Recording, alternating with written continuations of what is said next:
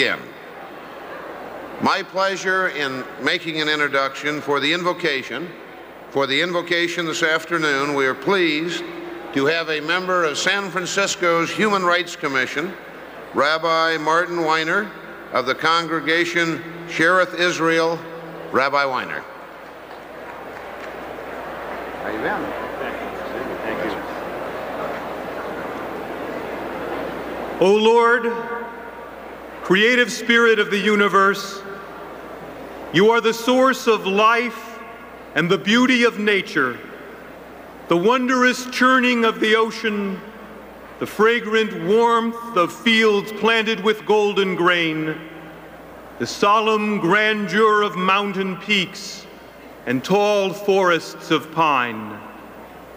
Yet your most precious gift is the human spirit. Peoples of many traditions and cultures living in a great nation such as ours.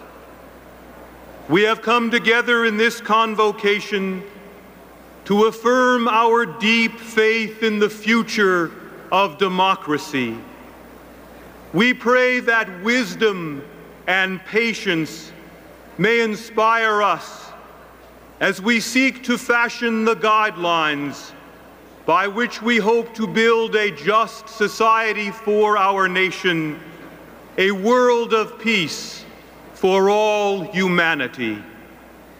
May our country ever be blessed with leaders of vision, integrity, and courage, whose lives will serve as beacons of inspiration for future generations.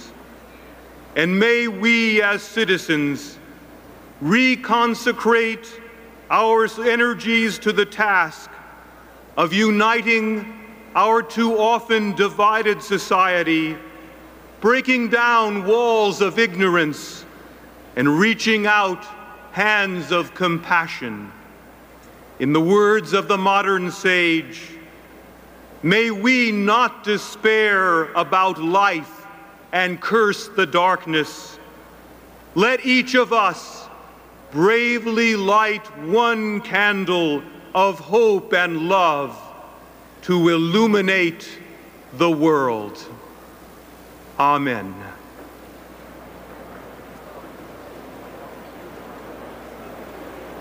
And now will all of the delegates please rise for a presentation of the colors. Colors today, and again if we would clear this left aisle so the color guard can come down. Colors today.